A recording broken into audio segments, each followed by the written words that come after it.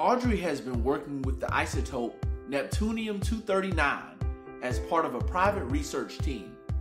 It was first synthesized in 1940 and has a half-life of 2.36 days. After 9 half-lives, the percentage of the isotope still remaining is most nearly A. 0.2, B. 0.02, C. 0.002, or D. 0.0002. Pause the video and give yourself 5 minutes to complete the problem.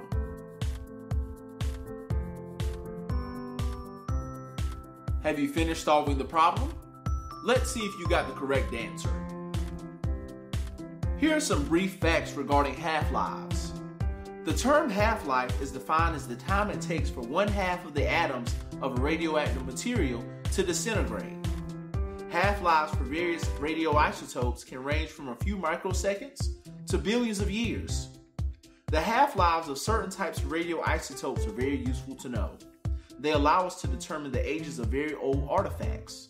Scientists can use the half-life of carbon-14 to determine the approximate age of organic objects that are less than 40,000 years old. By determining how much of the carbon-14 has transmutated, scientists can calculate and estimate the age of a substance. This technique is known as carbon dating. Isotopes with longer half-lives, such as uranium-238, can be used to date even older objects.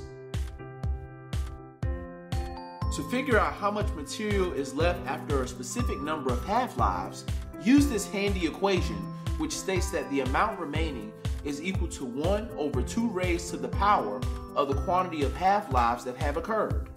We plug in our information into this equation and we get 0.002. Remember that we are being asked for a percentage, so we multiply by 100% and we get 0.2%, which is A. Join us for episode 28 of 52 PE exam problems